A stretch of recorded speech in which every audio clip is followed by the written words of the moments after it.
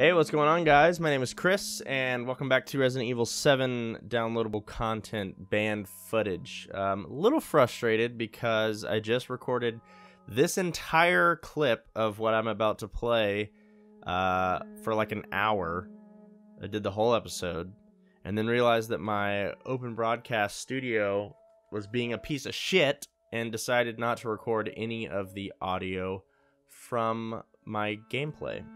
So, what we have now is me knowing exactly what goes down, and it's going to be a different experience. So, what I've decided to do is instead of just a first time let's play whatever, ooh, I don't know what's happening, which I really wish it would be, because that's what my original intention was, I'm going to do a how-to on how to beat the bedroom sequence, because I've got to play it again and I know exactly what to do now. So let's make this a lesson.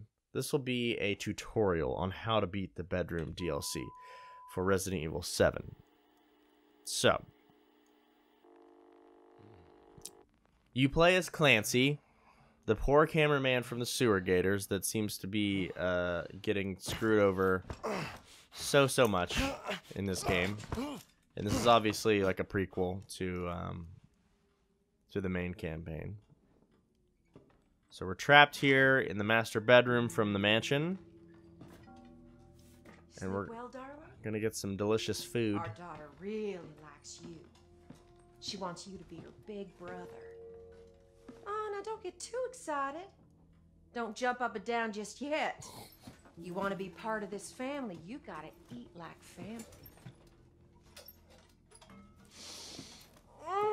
That smells good. I gotta tell you though, bugs with like recording software and stuff that you don't know are happening until after you've played for hours and you go back and check your footage. That stuff just like drives me up the wall because it's a waste of an hour, you know. Wow, this looks delicious. Wow,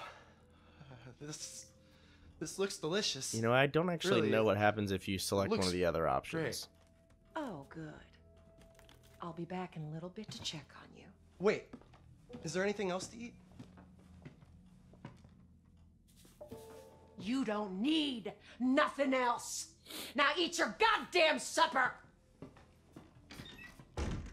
Okay, so it took me about an hour to figure out how to beat this thing, so it should take considerably less time now, because I know exactly what to do.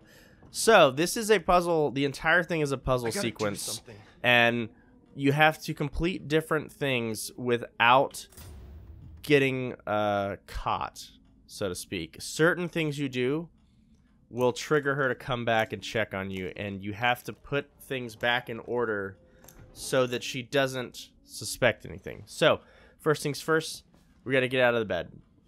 You got to have the lantern to pretty much do anything, you know, because it's dark and whatnot. So, I'll just kind of explain things that I did wrong without actually doing them. So, first things first, here's a note that says same time as all other clocks. If you recall the main campaign, the way to move this bed is by changing this clock to 10:15, and that reveals a trap door.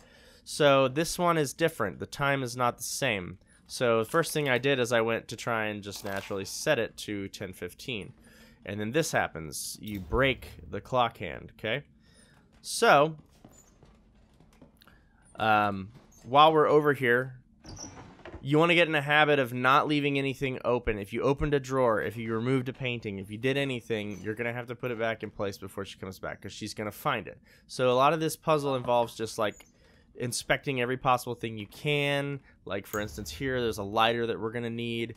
This is one thing that you are naturally going to want to explore, but it is completely pointless. It is a broken drawer. When you open it, it will get stuck, and that's bad because when she comes back in, there's no way to put it back in, and so she's going to notice that you were up and doing something. Okay? So you don't touch that drawer. It's bad. Here, this is worth noting. There's 3 places that paintings can go, and this obviously doesn't fit in a rectangular spot. More on that in a minute. You can't leave the room, obviously.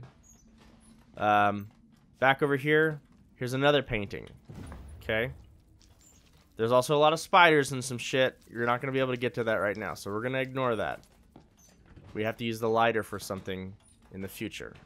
So this is the first thing that we have to do that's pretty much like a non-negotiable wake up Marguerite. Not wake up, but you'll draw her attention. So we got to use the broken clock hand as a lockpick to pick the lock on this thing. Okay. And what's going to happen is, here's our third painting.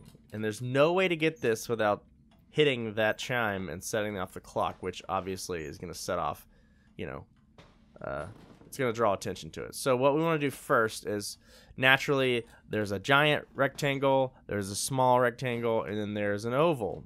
Okay? This huge painting fits naturally here. The oval painting fits naturally there. Finally, we need this painting to go here. And what this does is this opens this little book and gives us the sewing needle. So we've triggered Marguerite. She's gonna come up here. You have a timer whenever this happens. So what we gotta do, I gotta shut this thing. You don't have to put the painting back in there because she's not gonna open it, so she won't ever know. And we have to get the room back to the way it was, so that means putting the oval back over there and putting the giant rectangular painting back here. Okay, those are the only two things that we've messed with so far. So now we can put our lantern back up. We can crawl into bed. And I hate this section right here because sometimes, like, I've had it happen where I hit F to do wait for Marguerite, which is what cues him to put his latch back on. But one time I did that and he just wouldn't put his fucking latch back on his hand. And if you don't do that, she will absolutely see it and then you're screwed. So she comes back in, and this is where she checks for if you left anything out of place. Just a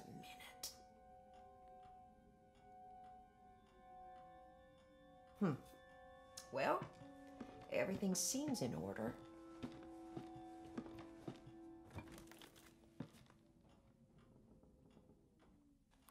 Come on now, eat up. I made that just for you. Ah, thanks. Don't worry. I'll be back real soon. Yeah, I'm sure you will. Sure you will.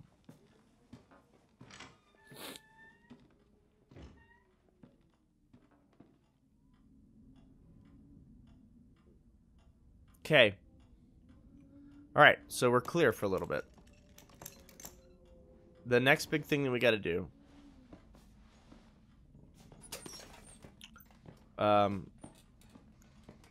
We have to set the clock. So we lost our broken hand thing because we used it as a lockpick. And even if we didn't, you can't put it back on there. I tried. So the sewing needle becomes the new minute hand. Oh, and I wasn't really showing you because I was just getting a painting. But basically, you look at the grandfather clock, and then you see that it is set to 5 o'clock. And we know that all the clocks have to have the same time. So, set this guy to 5, and then this reveals, yes, there is a trap door. And we need a key to get out of it, okay? There's also this note here. First death granted darkness to the man from the west. As the man traveled on, he gave his flesh to the 4 beasts of the earth. When he arrived in the east, he was charred black with ardent joy. So that's a clue. We have to take note of that. And more importantly, we have to move this bed back because she's coming. And when she leaves, I will explain what that means. Also, when you move the bed, it puts that note on this side of the bed, so you don't have to move that every time you want to read it. So that's all I did. All I did that time was I just moved the bed to find the note and to see the door. And that's an important thing you have to do because that triggers what's going to happen next. And we need this next part to occur in order to progress in the level. So, you might could have done the paintings and that all in one swoop, but I feel like you'd be pushing it. So I like to do smaller increments of things, just so I make sure I have plenty of time to get back in bed and not fuck up. So she's gonna bring us new supper that's even tastier and even better.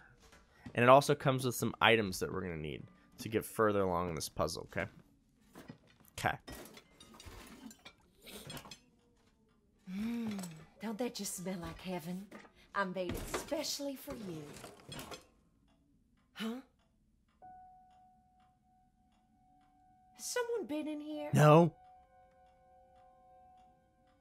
Oh, something ain't right. Oh, just my imagination. Yes, it is.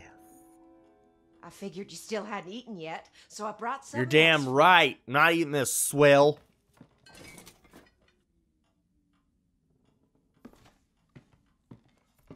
Okay, so we got some new stuff. Okay, got some new stuff. We got a Who stove. the fuck are these people? We've got a fork, and if you'll notice, there's a snake on the fork. That's weird. So we gotta get up, get back out of bed. So what I thought originally when I read this note, I gotta have the lantern. When I first read this note, I thought that this poem was referencing this lock here. I thought the man or death or whatever was like that guy, and then beasts were, you know, snake or some bullshit. It's not. Suffice to say, it's not. It actually is talking about the paintings here, okay? So if you read the poem, you will find that this actually is the order that it needs to happen. You need to put the paintings on in a, god damn it, in a certain order, okay? We need to go back and get the big one. The big one with the 4 beasts eating the flesh goes next. Then we have this guy. So that tells us, okay, fork, leaf, spoon. So what do we have? We have a spoon. If we inspect it, the apple is the sign on that. If we inspect the fork, snake. So snake, leaf, apple is what that's saying, okay? At this point, we are done with these paintings, so there's no need to, damn it, keep them the way they were, because just in case she came back in for some reason, you know, we would want things to be back the way they were. So we'll leave them like that. Now we know the combo to get in here, and it is snake, leaf, apple. Voila, here we go. So this brings us into this other room, and you will notice here that is the key to get under the bed, okay? Something looks off about this painting. It's because it is, and you need to note that for later. Basically, you'll see that this is one of these projector puzzles like you've had to do so many times during the main campaign. Can't get into here yet because we need something to cut this, the tape. We need to pry this nail out, so naturally the only thing that we've got close to the backside of a hammer is a fork. And what do we have here? Solid fuel. If you go over to the spiders, I'm going to show you real quick. If you go over to the spiders, if you try and touch it, you can't do anything because they're spiders and no one will fucking touch spiders. I'm not touching that. I tried using the lighter by itself and you get too close. You gotta have something hotter. So what we have to do now, we have to combine the stove with the solid fuel. And I just want to make sure that I don't have anything out of place for when she comes back. Painting's good. I'll do that. Whatever. So what we have to do, we have to put our stove here. You right click to use an item with the stove and you use the lighter. So we light the stove on fire. It's going to get rid of the spiders. And we're going to need this corkscrew out of the bottle. Now, she's coming, so we take the stove back, and because this painting is so large... I gotta get back. That's the wrong... No, that's the wrong... No, god damn it. Because the painting's so large, it covers up the wine bottles and stuff, so she won't know. She doesn't go in that room, so you don't have to worry about anything there. You do need to put the lantern back up, and you do need to get back in bed. I'm not enjoying this. And you gotta put your cuff back on. So everything should be as it seems to her, because all we moved is the painting right now. Everything else was done inside that room. And I'll show you what the corkscrew's for in just a second. In order. Ugh, why are you so stubborn? Because I hate your cooking. You better eat or I'm gonna shove it down your throat.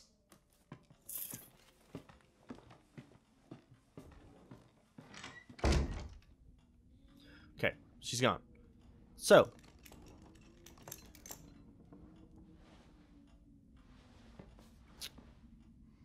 Alright, so if you look at this, you'll notice that there's a cork right here. Okay? Securing this thing on the wall. So that's why we needed the corkscrew. So that removes that. That allows us to take the lantern hook. Now, I don't know if you noticed, but in here, there was another one on this back wall. So, we have that. Pop that in. And we have lantern hook B. So we have 2 lantern hooks. And right now we have everything we need to solve the puzzle. Okay, so what you'd want to do is we're going to combine these lantern hooks. And then we end up with this weird dual lantern hook thing. Okay. Now, just by playing with it, you can kind of see that it resembles the Medusa head. So... the final thing, I'm sorry, we don't have everything we need. The final thing, we still need to get into that box, okay? I have to wait for this door to close, because where I need to go is right next to the door. Close, damn it. Close, damn it. Thank you. So, it took me forever to find this. There's a knife taped to the wall, okay? Behind this desk. So, you have to take the knife, cut the tape,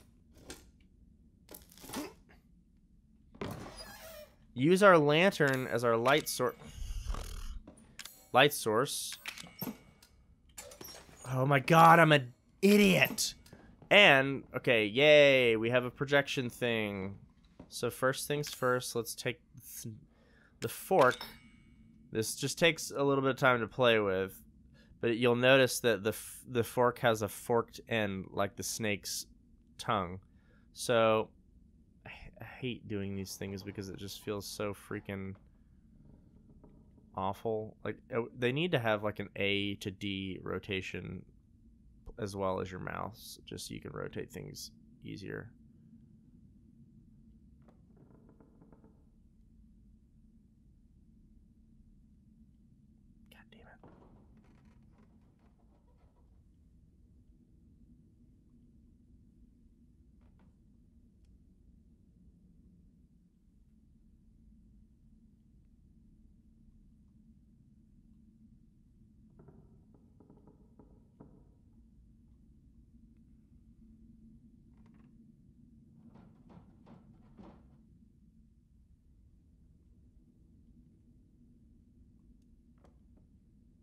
Oh, so fucking close. God damn it, just give it to me. It's so fucking stupid having to rotate this damn thing with just your fucking mouse. It takes so much longer than it should. God damn it. You can tell what I'm trying to do, though. You gotta make the fucking snake head with the goddamn fork. It's such a pain in the ass. God, if I could just, like, hit... Oh, I can rotate it! Fuck! Why didn't I know that? That would have made everything in this game so much easier. Oh my god, I'm an idiot. Alright. Well, yeah. So you make the snake. What am I stuck on? What am I fucking stuck on? Oh, I left the cabinet doors open. Close that shit. Okay. Next up, the Medusa head. Oh my god, I'm a dingaloid.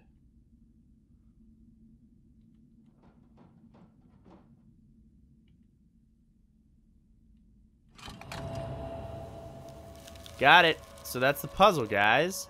Opens the bird cage, and then we can get the key here. Now this is gonna trigger an event. Okay. Francie, where are you? Okay. Are you in there? So, obviously, Use your head. this is bad. And I sat here for like 10 minutes just walking around looking at shit. I was like, oh, what can I do? I don't know. And turns out there's only one option. You gotta equip the knife.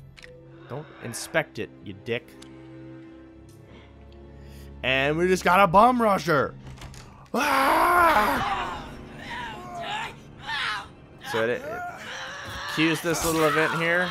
Fucking shanker in the throat. And just gotta be quick.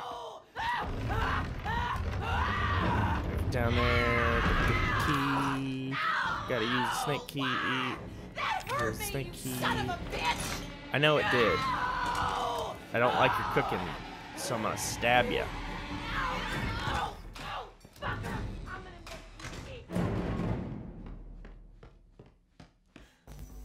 And there you go. That's how to beat the puzzle. And it's from there, I believe it's presumed that you make it into the basement, and then that probably cues up the nightmare scenario, even though the nightmare scenario is not very realistic. But I think it's safe to say you probably die eventually because that basement is just a son of a bitch. So, not how I originally intended to do it. My first recording was about an hour long, and it was me figuring out what the hell to do. But it's a really good puzzle. It takes a good minute to figure all that stuff out, and it's one of my favorite puzzles of the game, honestly. There weren't many puzzles that were that complicated. There was the clown one, and that one was good too, but this was a lot of fun. But I am glad that it didn't make it into the final game, because I think it would have just taken so much time just to figure out this one puzzle. But it's perfect for a DLC, and I kind of hope, I don't know if they're going to do any more like that, but I kind of hope they would do some more like standalone puzzles like that, because it's really cool. But that's how you beat it, guys. That was the super fast, straight to the point how-to on how to do this puzzle. So, sorry, it's not what I originally wanted, but maybe at least this should be helpful for anyone that does want to know how to beat it. You know, cut to the chase. Anyways, thanks for watching, guys. Stick around for more. I'll try and hopefully not have my recording software take a dump on me, so the playthrough of the next stuff will be a little bit more organic. I'm gonna do Daughters next, because Daughters is a prequel, I believe. 21, I think, is like some version of Blackjack game, so I feel like that's not gonna be very long, so I may try and tie that in with something else. But Daughters, I'll probably do an episode just dedicated to that. Thanks for watching, guys. Stick around for more Resident Evil DLC, and I'll catch you guys next time. Bye.